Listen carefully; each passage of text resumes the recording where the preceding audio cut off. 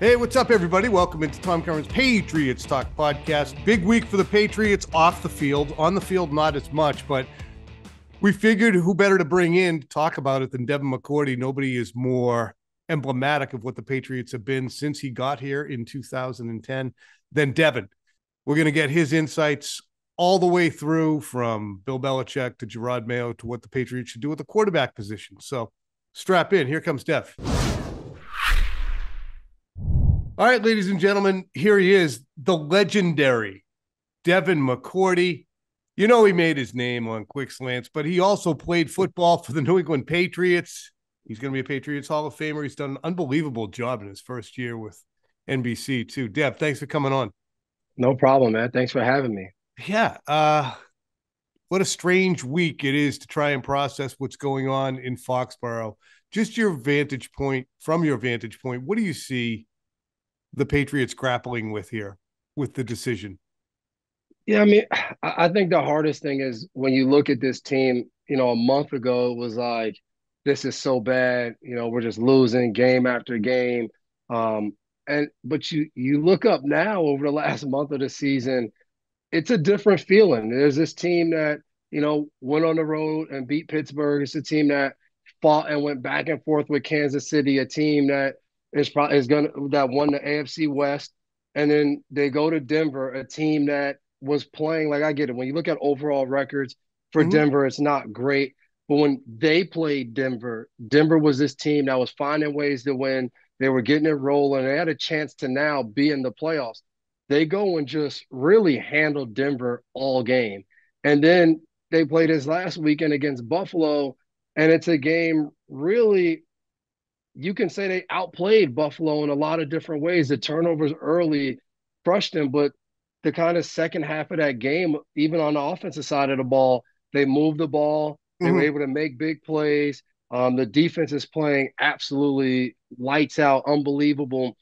So I think the decision has become really hard. I think the decision of Bill not being in New England has been like this hot topic all year long. But I think when you look, and I see a lot of times owners like now being in the sports media and following like everybody that got let go during the season this year, it was all on the idea of we're not progressing and getting better the way I felt we should as a team.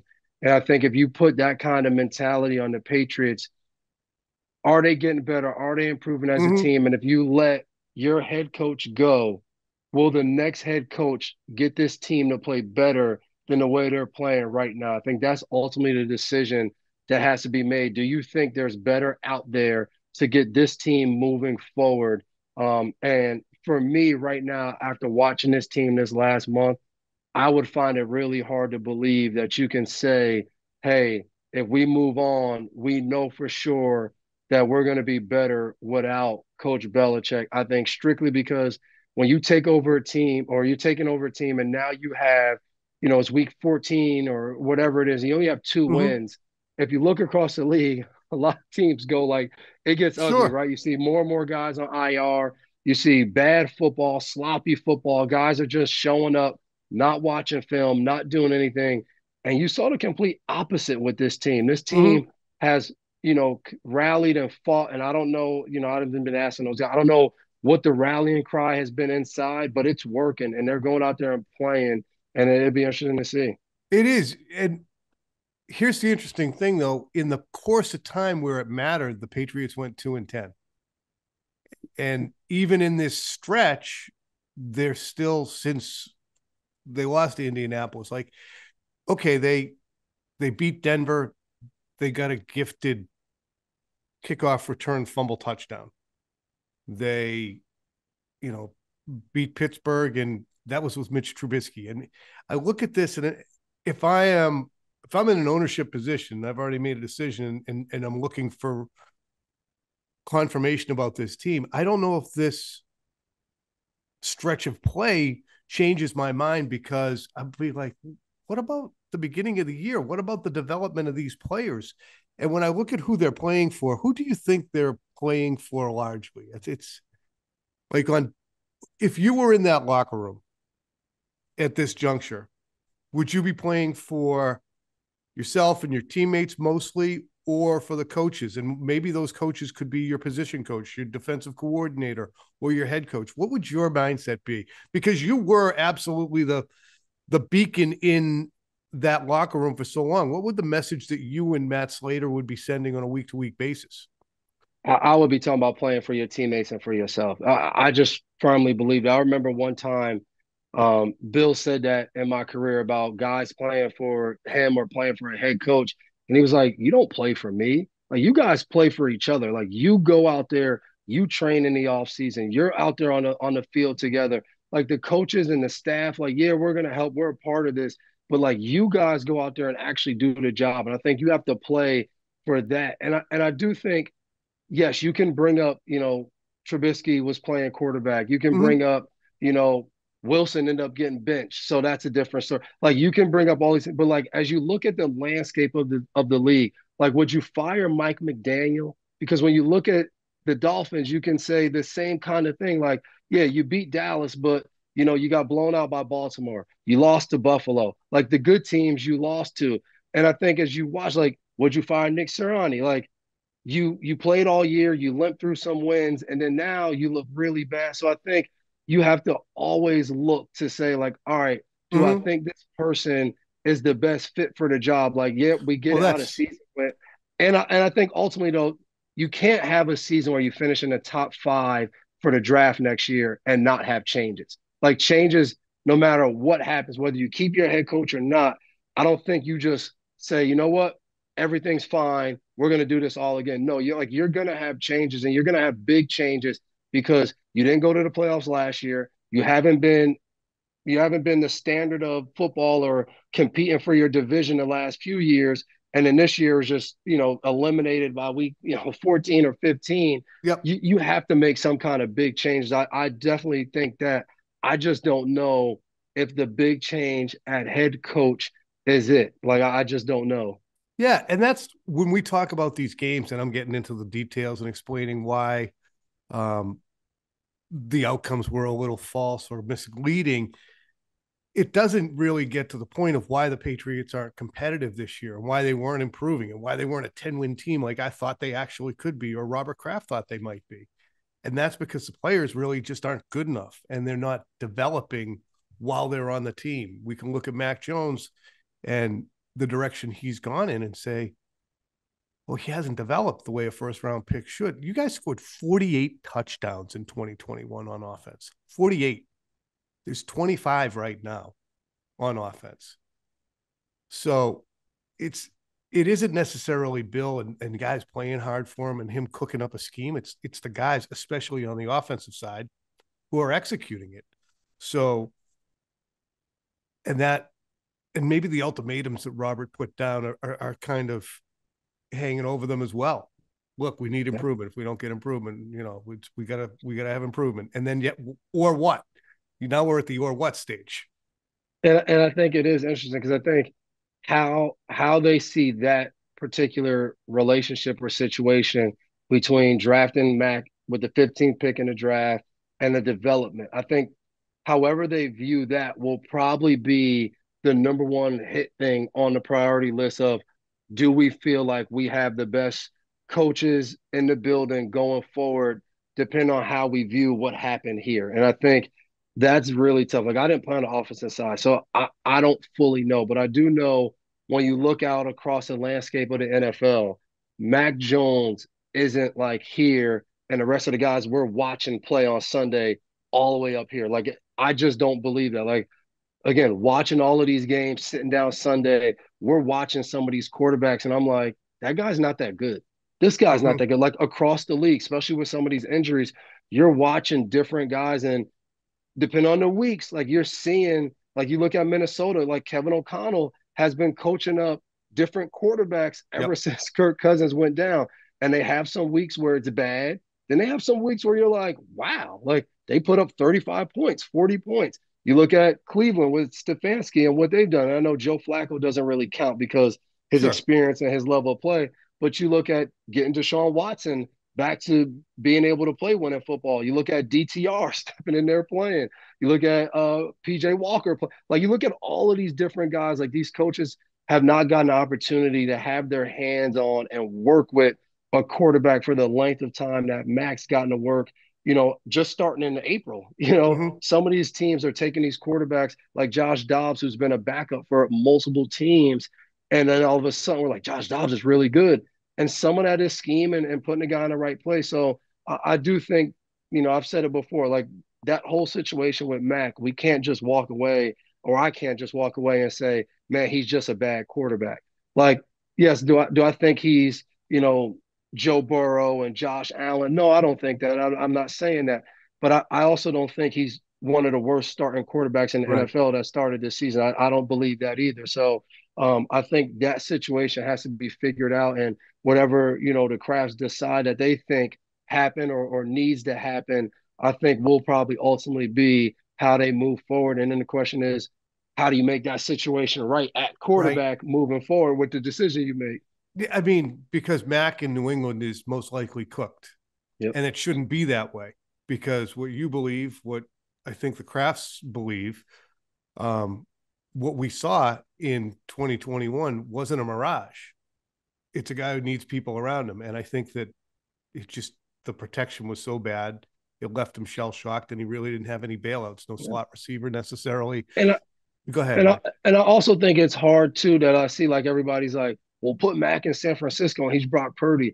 Like I think that's a little bit of a stretch too. I think it takes away what Brock Purdy has done and his ability to go in San Francisco and play at a high level. Like I'm not saying Mac can't do that, but I think it's hard that people are just like place him here and this will definitely happen. Like no, you don't know that. We honestly don't fully know the capability of Mac Jones. Like we don't know if everything goes right, if this team is still a Super Bowl contender with him at quarterback. Like no one knows that. It's very similar to Jared Goff. Like Jared Goff is a good quarterback. He took the Rams to a Super Bowl. Ultimately, they lost in that Super Bowl. Now he's in Detroit. Like Detroit's team is pretty good. We Yep. still don't know though if Jared Goff will help that team get over the edge to be a Super Bowl contender. I think that's what's different about New England. If right now in New England had what Detroit had and you go to the playoffs but you don't win a Super Bowl, everyone would still be like, well, we gotta do this because only thing that matters is actually winning the Super Bowl in New England. Right. And I think that's the thing that I don't want it to be misconstrued. That I think like if everything went right with Mac, they would be Super Bowl contenders because Mac's the next Brady, which I think some people kind of walked away with after 2021. And I don't think that's a fair assessment either. Like we don't know his true ability or what the Right. ceiling is. And I think they could have helped get to that point by year three. And I think that didn't happen. And you talked about that as being maybe the primary driver in this next decision because the Patriots are in a position where they're going to have a top 5 pick in the draft. They got $68 million of cap space, which is the third most in the league. And you're now looking at the team having gone from Brady and kind of missing on that decision and saying, yeah, we don't think he's any good anymore. And he goes to Tampa and he is still pretty good. And then you have Cam, and I don't blame him. I mean, Cam worked. I don't give a shit what anyone says. Cam worked. For a guy that got picked up in July, He like ran for 12 touchdowns, Dev. yep, He only threw for 8, but he ran for 12. it wasn't for Cam. He was screwed, right? Like you follow this guy who sits in the pocket, he throws the ball all around the field, and he doesn't throw interceptions too. Like let's put that like he does all the right things, and now you come in and your style of play is totally different. So everyone that has gotten used to watching New England doesn't want to see really what he brought. Right. But I think again that 2020 team was Cam Newton and not a ton of talent around him. And I think that made a Demir difference Bird. too. Demir Bird, Dev, had 47 catches. God I bless him. I'm mean, not saying he stinks. He's an NFL player and he caught 47 balls, but it and was even if you take this defense this year and put it on a 2020 team, it might even be different because our defense that year, we had a lot of guys like there was no Hightower. You had guy no Chung, he opted out. And then we ended up playing a lot of games where guys that, were there on practice squad all year and they had to earn a chance to go play. That's not ideal in the NFL. So mm-hmm. it's been rough. And I think the team probably is saying, hey, if we draft a quarterback in the top 5 or we go out there and we get, let's say, a Russell Wilson throwing that out there, and we invest money in that position, how do we make sure whatever we decide to do at the quarterback position we have the best development plan and offensive plan that's going to help us win games. And I think that needs to be the focus of the whole offseason and whatever decision that they decide to make. And that being the case, do you look at Bill's recent record with Mac and the offense in general, whether it be Jacoby Myers decisions or tight end decisions or offensive line decisions, say, you know what, it's not working. It's just I do think they again. I said it before. I think one of the hardest things that the Patriots position is right now is you look outside the league and you look at Houston and you look at Arizona and you look at the way those two teams are built. They're Arizona didn't win a lot of games this year, and Houston has been a shock to everyone. And you say like, wow, they put together really good teams. Like, who's their general managers? And then you look and you go, oh, it's Nick Caserio, it's Monty Ossenfort. Wow, like those guys were in New England. So I think when you talk about those decisions of personnel and this guy in and that guy in, and should we have kept him?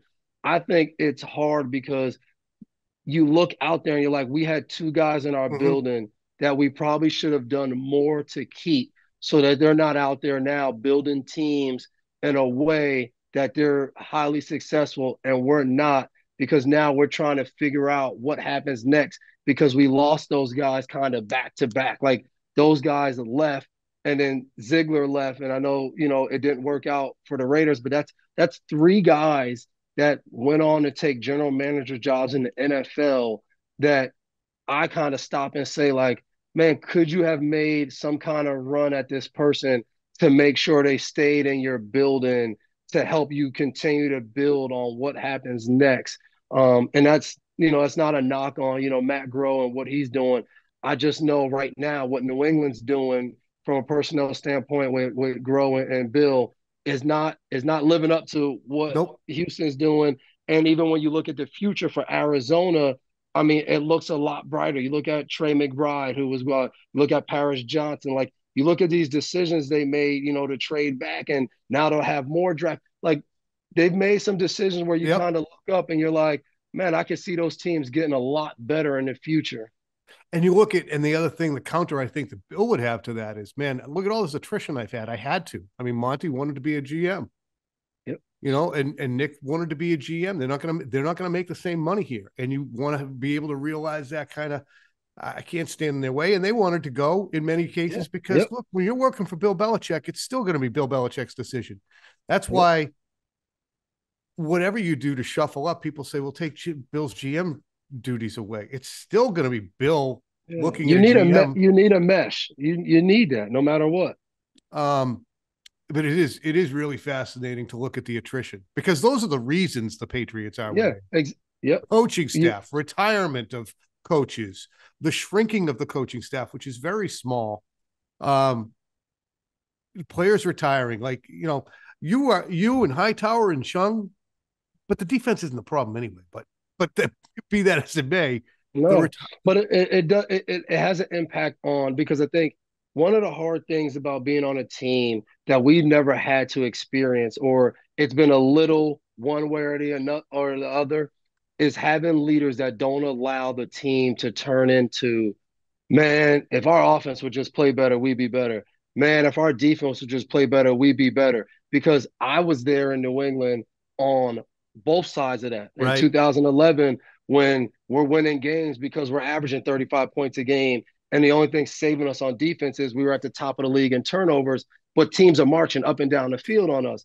And then I've been on teams like the 2018 team down the stretch where we're winning on defense. We're playing good ball. In 2019, we're playing good ball on defense, and the offense is trying to catch up. But I was saying both those situations, the top guys on offense and the top guys on defense were so well respected that it was like, man, like I'm not worried about y'all. Like I know when it comes down to it, you're going to make the plays and we're going to win these games. And fortunate for us in both those seasons, 18, obviously we win the Super Bowl, 19, we don't, but we still won games in those seasons. So you don't get as much of a fracture. I think the hard thing now is you're not winning games now. For 2 years in a row, your defense has played well, scoring touchdowns last season in 22 on defense and special teams. And then this year, I mean, holding people to 6 points, 10 points. Like unbelievable games where Unbelievable. you're holding teams, they're not scoring and you're Even not teams that, winning. and even the crappy teams that people were like, well, what it was the Commanders. The Commanders were scoring like 25 points a game. The Colts were scoring Yep. like 25 points a game. They want to Um, shut everybody down. So, and I think that's where you need strong leadership. And I think they need to start. You got to do a better job drafting so that leadership comes from the guys who have now watched the other guys before them. They've heard the Tom Brady stories. They've heard the Logan Mankins stories. Like those are the things that I think build your organization. Like when I went and I got a chance to interview Lamar Jackson, and I'm in a Baltimore's facility. Like I never got to do that, right? I only played on one team, yep. so I didn't see other facilities. And I'm walking through the Baltimore facility, and I'm just seeing the Ray Lewises. I'm seeing, Ozzie Newsome. Like you're seeing all of these pictures on the walls of all of these Ravens greats. And I think when you walk in and you get drafted or you sign as an undrafted free agent, you instantly feel like if I play middle linebacker, I want to be the next Ray Lewis. Like I don't want to be the next Brian Urlacher or Kuechly. Like right Mm-hmm. away, my alliance goes right to the greatest Ravens. And I think that's what needs to happen next for the Patriots. You have to start having those guys that come in and the Brendan Schooler say, I want to be like Matt Slater. And then that Mm-hmm. gets passed down from generation to generation. And because you look at 2019 draft class, like I don't know if there's anybody there from the whole class. Like that's just crazy to think about no one being there. And I think that makes it hard to try to win year in and year out. And it also makes it hard in that there's two facets to this. One is, well, why are they playing so hard on defense and not worrying about the offense? Who's sending the message from the front of the room? And I think that Jerod Mayo primarily, and then all the assistant coaches, Covington, Steve Belichick, Brian Belichick, Pellegrino. But I really think Jerod, knowing how he is, and the fact that he has been at the front of that room, is a guy who's helped them from not having a fracture. You know Jerod better than I do, and I know him pretty good. So I would credit him largely for the performance of the defense, even though it's been a fruitless exercise for them to shut people down.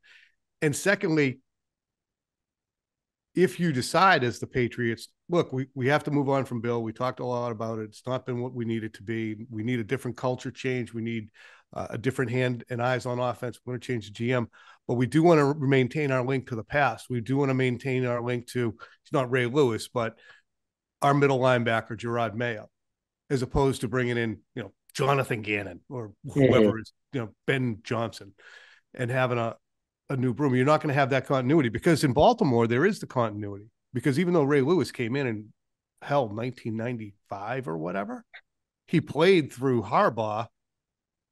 So he's still the head coach. So there is that link. There is a link you're going to lose with Bill if and when he goes, that goes to what you're talking about, where it's a program, it's a tradition, there's a college feel to it as opposed to a pro feel. Yep.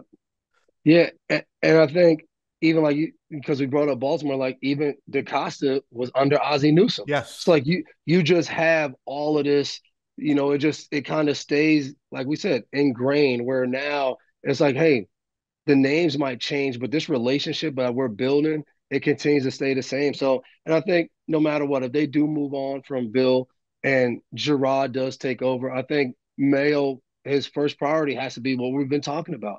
How do you develop the offense? Like, what do you do next? What is your staff going to look like? Do you keep everybody and continue kind of what's been done? Because I think that's a decision that has to be made. Like, how do we change to move forward to the future? Do we change one person?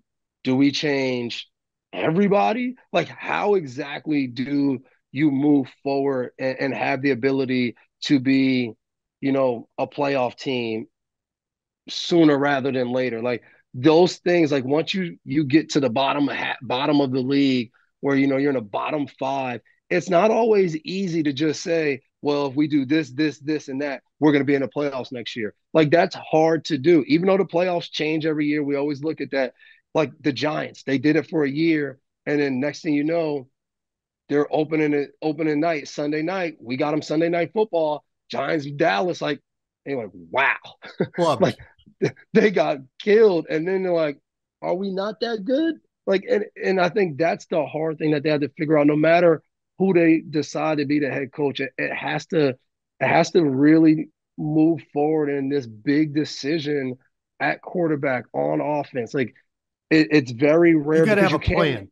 It's you like a can't win the way the 2000 Ravens won in this league anymore. You just won't win with your offense doing bare minimum and your defense having to go and be this super dominant force week in and week out. Because you're going to play teams like the Baltimore Ravens with Lamar Jackson, where on any given day, he can score 3 rushing touchdowns, he can throw 5 passing touchdowns. He's going to be a game changer out there. And it's hard to say, like, when we get in the biggest game of the year as a defense, we're going to hold Lamar Jackson led offense to 10 points. That's really hard to do. God, you had to deal with him. I'll never forget that game in 2019 when you guys were 8-0 and he went down there and he was just their running game was terrifying. I The look at first that time we 20. played him. Yep. Yeah, you can't win. This team can't win like the 2018 team won either. I mean, you don't have all year to lose to 5. I mean, that year was such a weird one. You guys lost to 5 non-playoff teams in the regular season. And 2 of them in December. And then you can't expect any team to reconfigure its offense because it has a 20-year veteran at quarterback. It's got the greatest tight end of all time. It's got one of the greatest slot receivers of the 21st century. It's got a running game led by some unbelievable interior linemen. That's impossible to duplicate. That takes years to build, to be amorphous on offense where you can To just, be able oh, to we're do not going that. to be Yep. that this week. Let's be this, and we'll still Yep. kick ass. And plus, we have a defense. I do need to ask you this. Is it too early for Jerod Mayo to become a head coach? I don't think so. I think his time's coming, whether that's in New England. I think this year could be that year because we don't know. I think every year, now that I'm in the media, you see it more. Where at one point it's like, man, there might be 10 head coaching vacancies available. Like, so you never know. But if it is, 5 or more, like I think he has a chance to be a head coach this year somewhere else. And I think that's what makes a decision even harder for the Crafts. That if they do really like Mayo and want him to stay in the building and be a part of the Patriots organization, he turned down interviews last year. He's been interviewed before. Like, how many years is it going to go on until he says, you know what?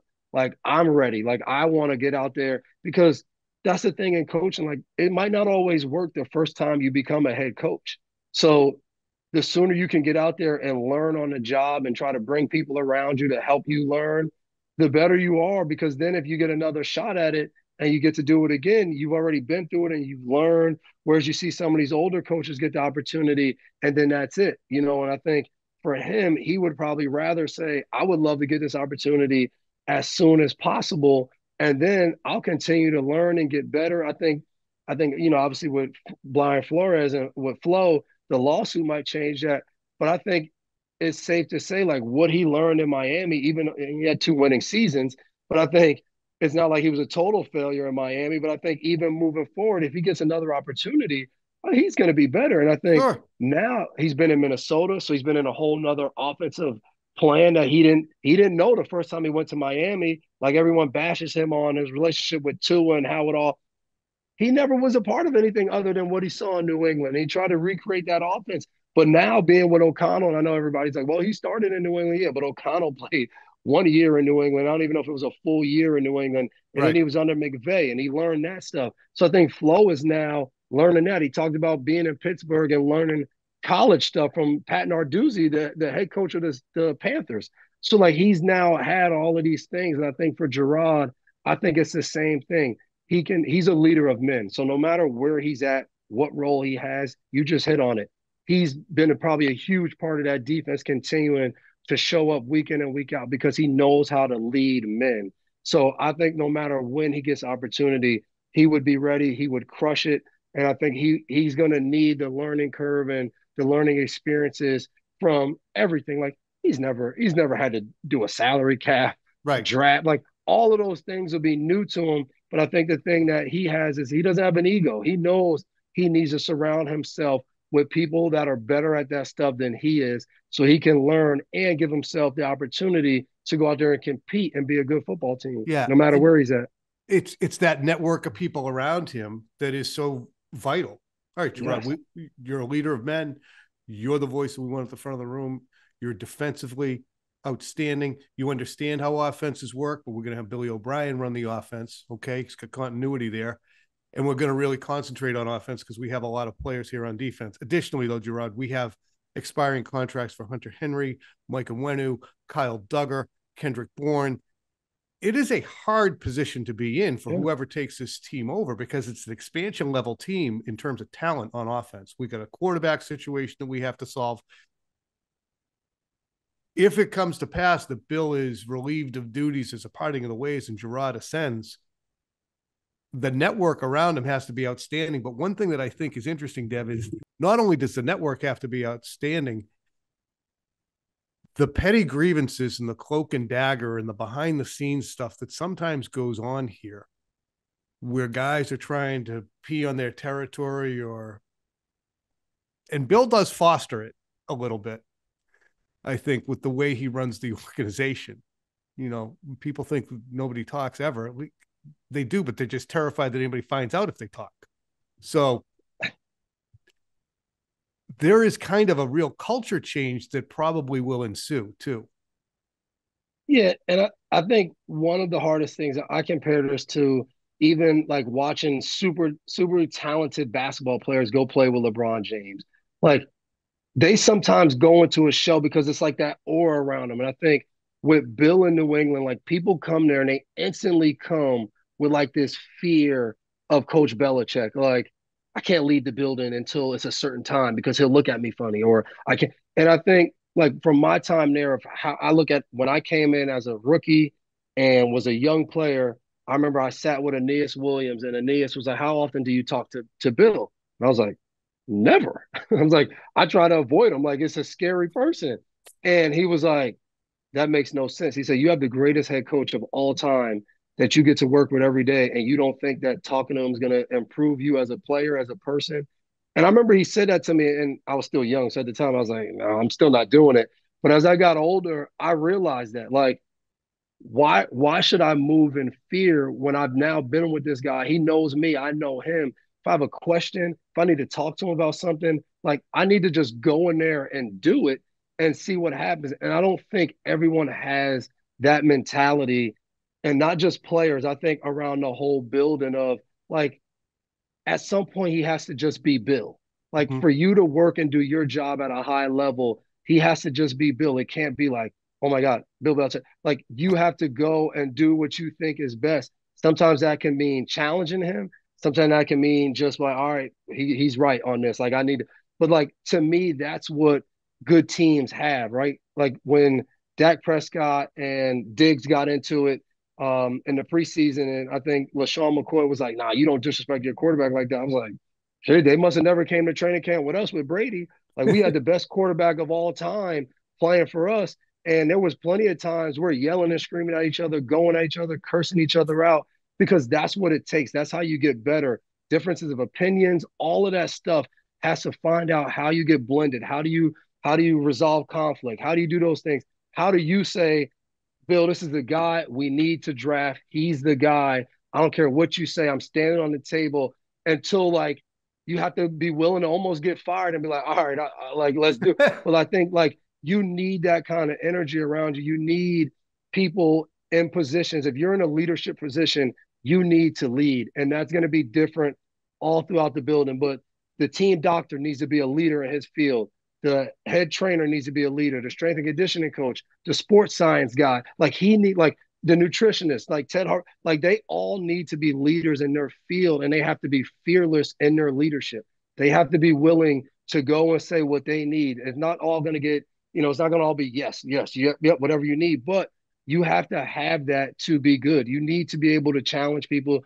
And I think that's why I love Jerod so much, because like that's who he is naturally, whether when he was in New England, whether he left and went to Optum, whether he did some other business stuff on the side and private equity. Like he's a person that will just go. He's fearless. He likes taking on new challenges. And I think he brought that element to the team and primarily on defense. And I think that's why everyone was like, man, what are they going to do? They're losing Devin McCourty to leadership. They lost Hightower already. And it was like, no, they have good leadership. It starts with their coach and then it trickles down. Like now, Steve Belichick's been there for a while. Mm-hmm. He's trusted in how he calls a game. He's trusted in what he does. Those players respect and listen to him. So then you look up and it's like, okay, well, they lose Matt Judon. They lose this stud rookie, Christian Gonzalez. Don't worry. They're still top five. Like, that's crazy to think about, but it also goes to show what leadership looks like. And I think on the offensive side, it's been different because even when you had Josh McDaniels, you always were missing the offensive leaders. Once Edelman left and then James White left, like it made it a lot harder. You have Dave Andrews, but Dave's more of a quiet guy. He kind of leads on his Yep. own by example. They haven't had, I think one of the biggest voices they miss, he was never a captain or anything, but is Jules. Like Jules, what, as Bill will say, you need some a-holes. And Jules is that. Jules, if Bill says something in the middle of the team meeting room, Jules is going to say something funny to Bill. Jules is going to challenge whoever the OC is. Like, that's who he is. He's going to challenge the day if the day's not going right. And I think they lost that. And I think they tried to automatically put Mac. And that was my biggest thing when I was there. I was like, you can't put Mac in that position yet. He's still trying to figure out how to be a consistent good player in the Right. NFL. We can't ask him to be responsible for leading veteran players. We need them to help him more than he can help them right now and let him grow into that. But because there was no other strong leadership to me on offense, especially skill wise, it kind of forced Mac into that role. And I think that's what's been really tough for that offensive side to consistently show up and play a certain brand of football, even if you don't Mm. win, but to have a kind of way about you, no matter what the game is, what day, you show up and play that way no matter what. It's fascinating too when you think back. Okay, so what happened last year in August? Bill was kind of emboldening Mac, saying, "Look, he was outstanding as a rookie. He's even better now. He's made a dramatic jump. There's everything we like about him." Really, kind of saying these things publicly in a way that he And generally he wouldn't was about a too.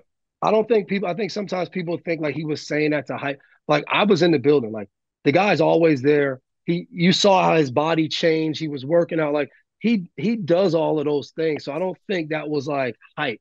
Because I think some people think like, well, he was just hyping Mac up and all. No, like they really believe that. Like Mac's one of the hardest working young guys I've been around. When then he pushes back the way.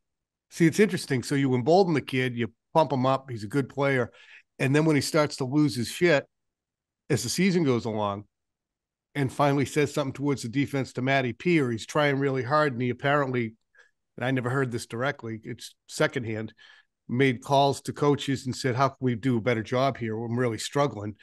Coaches back in Alabama.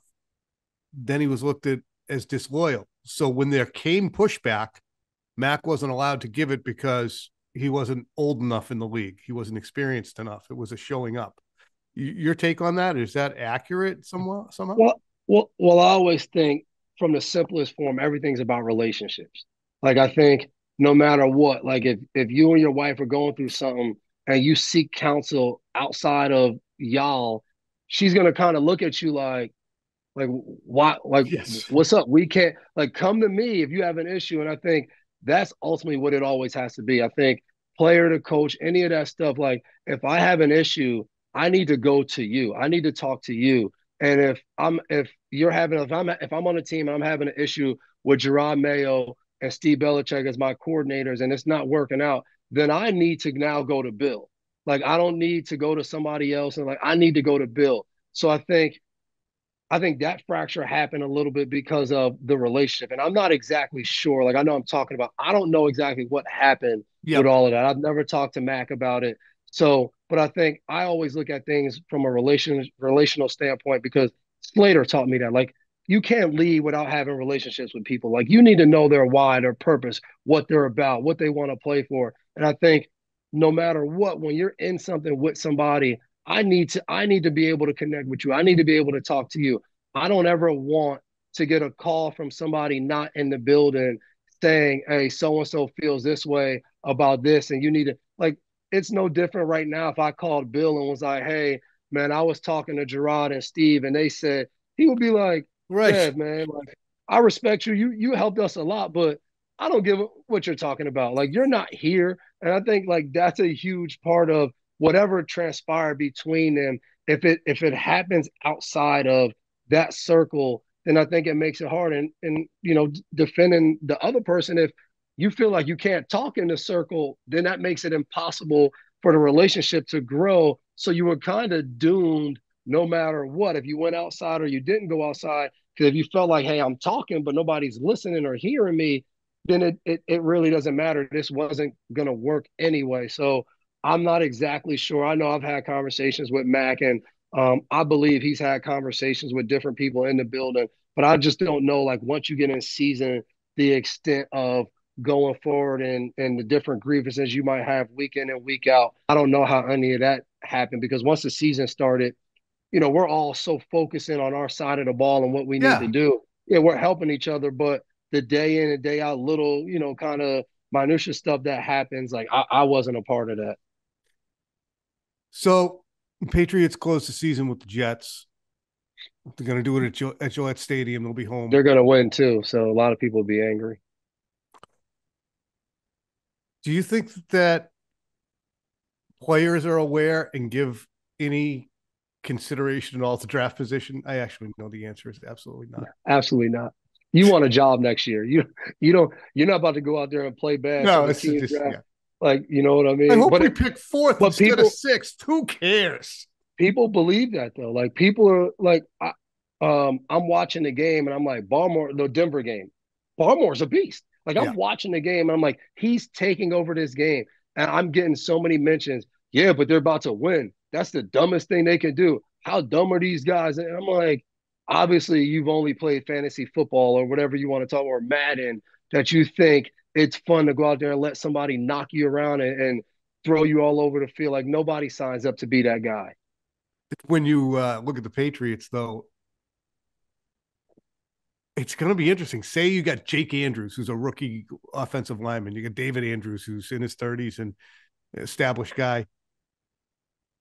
What if Robert Kraft would have come down and say, Bill, can we do that thing that you do where you develop some of the younger guys sometimes? I like how you do that. Can we turn this into a preseason game, you mean? Right. Yeah, if we had the number one seed, let's turn it into Baltimore Ravens. I'm calling the game on Westwood One Saturday. Yeah. Baltimore at some point will turn that game into a preseason game. Cool and dandy. If if I'm on a team and if I'm David Andrews and my head coach takes me out of the game and says you're not playing this week, I would lose all respect for that person. And that's why like people can hate Bill all they want. He has the utmost respect for what those guys do day in and day out. He will not he will not go into this game without watching every bit of film, studying everything that has happened and transpired between the Jets and the Patriots in the last 10 years. Like he will do all of that because he feels like he owes that to these guys that give him so much. And not to mention, it's possibly going to be one of the greatest Patriots of all time's last game in Gillette Stadium and Matthew Slater. You best believe like that team, that staff, everybody in that organization. I mean, as important as the draft is to the whole Patriot organization, I would even tell you, I would bet Jonathan and Robert Kraft want to see Matt Slater go out the right way because they know what he's meant to that organization, how he stood in front of reporters, teammates, coaches, whoever it is, and he's always delivered and been consistent with his message.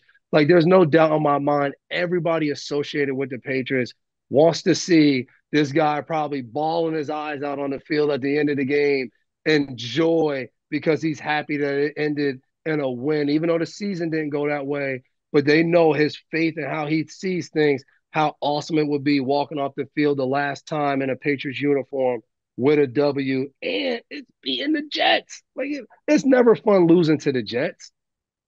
Yeah. It's this. Yeah. It's going to be a win. It's going to be a win. You sound like you're ready to run through a wall for this one already. I mean, I'm this. I'm crushed. I can't be there. I really wish I could go to the game. Like I said to you, it's like Slate's meant a lot to me in my career and what he's done for not just me but me and my wife, him and his wife. Like we spent a lot of time together, and I just think the world of them. So if they told me like, hey, you could sign a 1-day contract and run down side by side with Slade on the kickoff, you down? For one, I would beat him down the field. I can still run, and I would do it in a heartbeat. But new responsibilities, new jobs. I won't be able to be there, but we'll have all the games on, and I'll be locked into every special teams rep that he's out there doing because I know he's gonna want to play well if this is his last game.